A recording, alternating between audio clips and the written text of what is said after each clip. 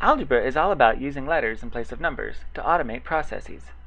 In this example, we're using a rectangle, and we need to find the perimeter and then the area of the rectangle. To find the perimeter of a rectangle, we start in one corner and measure our way around the outside edges. Here, our measurements are given as L and W. So if we start up here in the top left-hand corner, first we have an L, and then we turn the corner and have a W, and turn the corner and get another L, and turn the corner and get another W again. There's a formula that looks like this.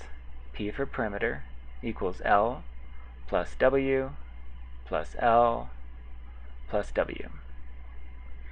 We can simplify that a little bit by grouping the L's and the W's together, which gives us P equals 2 L's plus 2 W's. And using the distributive law, we can actually pull the 2 out, since both letters are multiplied by the same number, and we get the most concise version, which would be P equals 2 times the quantity L plus W.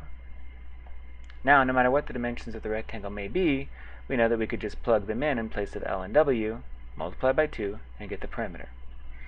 Now, to find the area of a rectangle, you usually take one side and multiply it by the other. Well, in this case, since we have letters instead of numbers, we're going to do the same thing, just use letters instead of numbers. So we have the length of the rectangle, L, multiplied by the width of the rectangle, W, equals our area. Now, because this is algebra, obviously we didn't put an x in between there. That would be very confusing, given that x is the most common variable.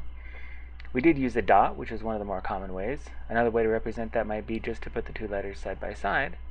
In algebra, that's recognized as multiplication. LW means length times width, and that's equal to the area.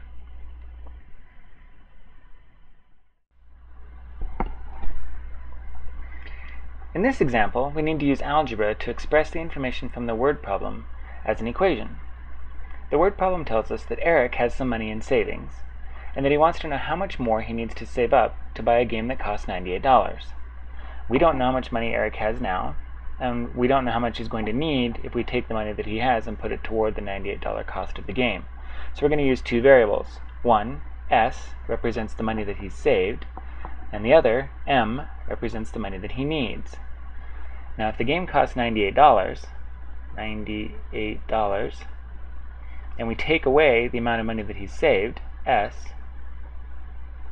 that should give us the amount of money that he needs to save up, M. So M is equal to 98 minus S. And that is the most concise version of our equation.